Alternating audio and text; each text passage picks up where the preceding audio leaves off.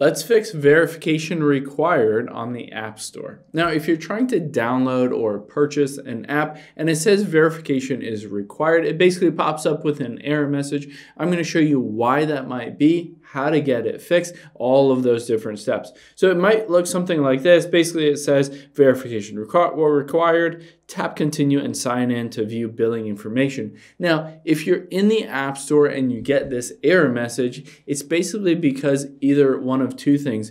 Either your payment method is not good anymore or it needs to be verified, or your billing address needs to be verified. So if, say, your card doesn't have any money on it anymore, or maybe a card has expired, the expiration date has passed, anything like that, they'll require you to update that credit card first before you download and install any apps that you have to purchase or in-app purchases or anything like that. So to find that, let's hop into your settings. Oh, let's go back here, and we'll tap on our name at the very top.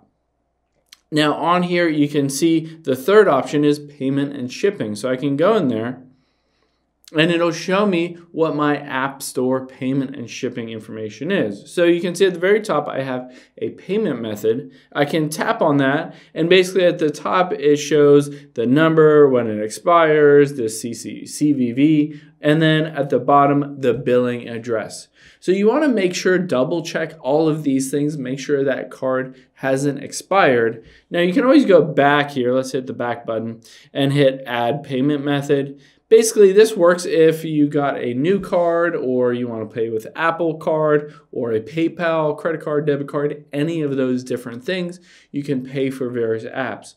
So go in here and basically type in the number, the expiration date, CVV, or your PayPal information. If you wanted to switch over to PayPal, you could just log into your PayPal account and they will charge that card on file.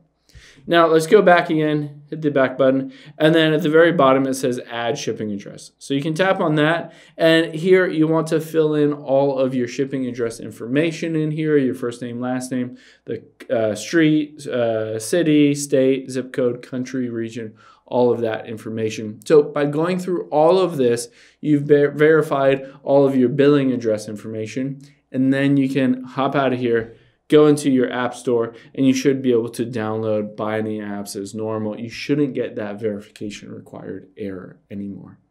Hope this helps. If you have any questions on that, leave them in the comments down below, and I'll catch you on the next one.